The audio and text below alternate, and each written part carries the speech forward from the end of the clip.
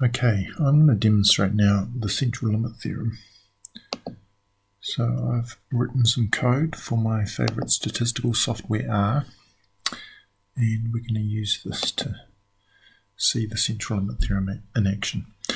Okay, so what I've just done here is simulated a sample of 30 observations from this uniform distribution. So this red rectangle is a probability distribution called the uniform, and basically we're generating a random number on the interval 0, 1. And you can see I've put them in order here, rounded to 2 decimal places, and so these are the first 8 observations.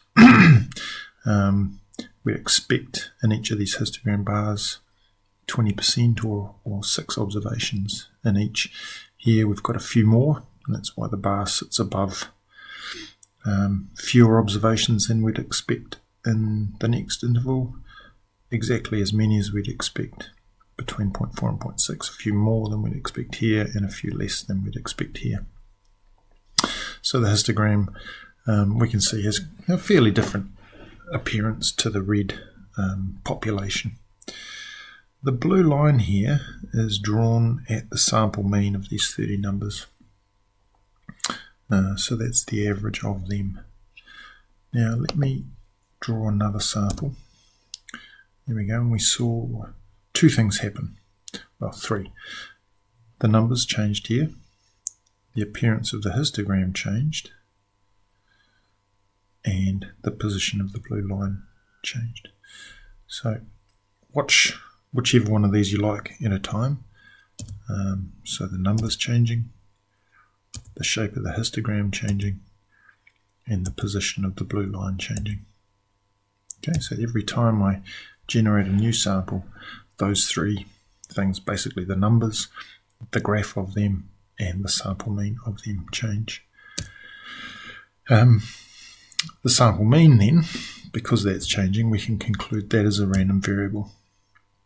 And we might be interested in what is the distribution of that random variable. So what is the distribution of the sample mean? Okay, as we change the samples, it changes, so it is a random variable, and we need to understand that.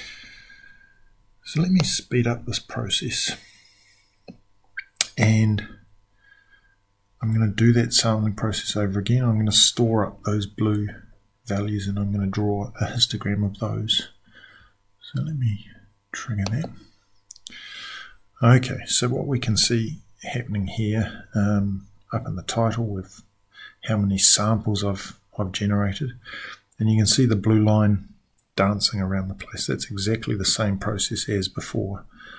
The sample, which we're not seeing this time, is drawn, the sample mean is calculated, and the blue line is plotted at that sample mean. The histogram that you can see sort of building up in the background is the histogram of those blue positions. So those are the sample means, and I'm collecting them and I'm drawing a histogram of them. And you can see them sort of falling into place and stacking up. Very rarely the blue line is jumping out of the interval in the middle, 0.4 to 0.6. So most of the time it's in the middle. Every so often it's beyond those 2 numbers, and that's why we can see this peak in the center of the distribution. The red line is a normal distribution curve, and that's drawn with the same mean as the uniform distribution, 0.5, and a standard deviation based on the theoretical standard deviation of that uniform distribution, which we don't need to worry about here. The important thing is that we see that the normal curve, the red line, and the histogram have a very, very similar shape. Now there's no good reason, no obvious reason why the histogram should have that normal shape, but the actual reason for it is the result called the central limit theorem, that says the sample mean of a large sample will be approximately normally distributed irrespective of the shape of the original population. So imagine that rectangle. not at all normal, yet here we see a normal sample mean.